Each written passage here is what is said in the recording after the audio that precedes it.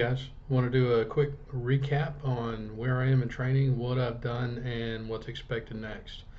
So, the last we spoke, I was in NDOC, getting ready to finish that, and talking about some of the things that were expected and how things were supposed to flow after that.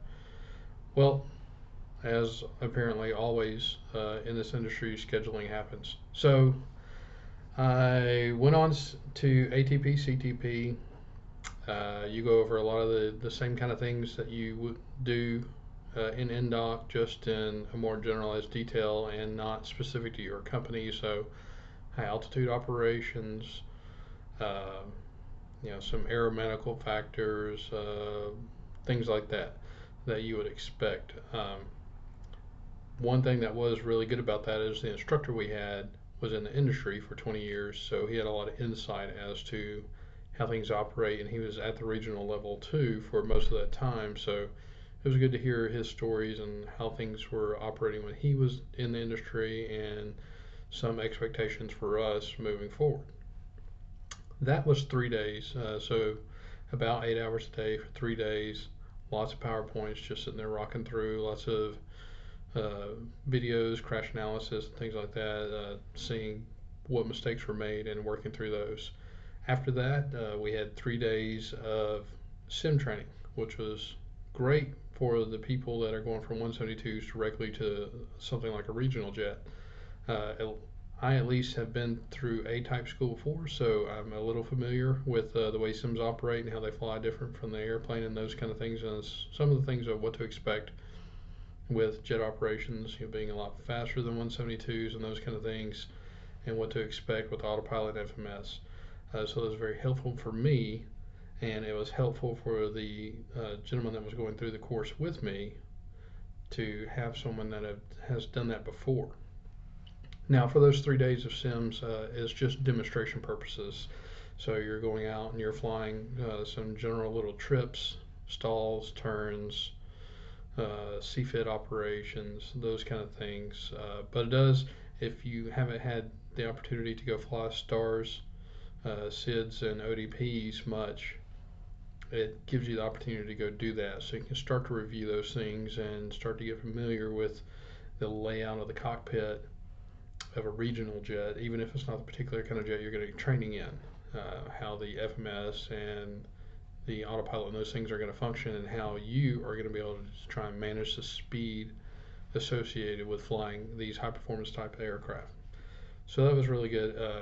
It was fun. At least the sim time was fun to get back into sim, and that's the closest I've come to flying an airplane since I started this journey. So it's been a little odd not going and flying almost every single day like I have for the last almost 4 years. Um, Finished that, and then I had a couple days off before I took my ATP written. So it was just study, study, study, back and forth all the way through the Shepherd program, which was very long and tedious, but I continued to do so. Went and knocked out my written. It only took about an hour and a half, and made a 95 on it. So a little bit of that. You always tend to do a little bit better typically, I found, than you expect you're going to do. Shepherd prepared me uh, very well for that. There were a couple of questions that were worded somewhat differently and a couple that I hadn't seen, but rocked on through that. And then I had 3 days off before I had to report for a securities class that I missed at the end of my NDOC because I had to go to this ATP school. So I tried out my credentials, went on the website, found myself a flight to Houston and back to Birmingham, and that went off without too much of a hitch. I was actually supposed to go to Denver and Birmingham, but my connection, I was going to miss that connection because my flight leaving Phoenix was going to be delayed by an hour, and by the time I landed in Denver, my other plane was already going to have left for Birmingham. So learning to play the system a little bit, I went down a couple gates and found a flight to Houston, and there's a lot more flights leaving Houston going to Birmingham. So I got myself down there, and then was even upgraded for that last leg, going back to Birmingham, and got to sit first class for the first time. So that was really nice, and it helps tremendously to maintain a positive attitude and to be very nice with these gate agents when you're speaking to them. It makes things a lot easier so you can progress through, because most of the passengers are not very nice. So if you go up and you're asking them how their day is, and those kind of things, and just keep a nice positive attitude. Can you possibly help me with this? Don't be demanding. It goes a very long way. On my trip back, I was in Houston, and I had a very full airplane that I was trying to get aboard to come back for this last leg.